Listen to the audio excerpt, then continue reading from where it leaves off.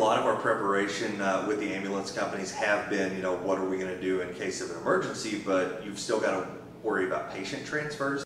Ty Jones, NEA Baptist Hospital's Director of Marketing, says with heavy traffic anticipated in town, they're working alongside first responders to get patients to and from the hospital in a timely manner. And I think that's been the biggest thing that we've prepared for is someone who may be getting discharged or admitted to our hospital where it's not an emergent case, but how do we transport that patient efficiently and effectively?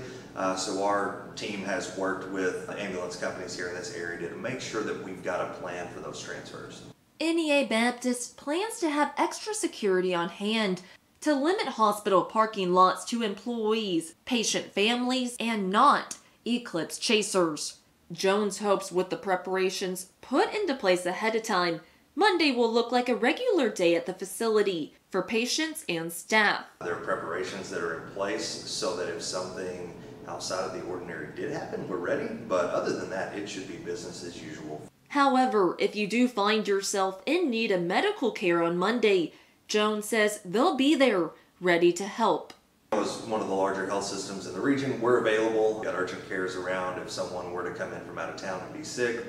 Jones says all 8 of the NEA Baptist urgent care clinics across the region will be staffed and open on Monday, operating on their normal business hours. Sarah Doan, Northeast Arkansas News, Jonesboro.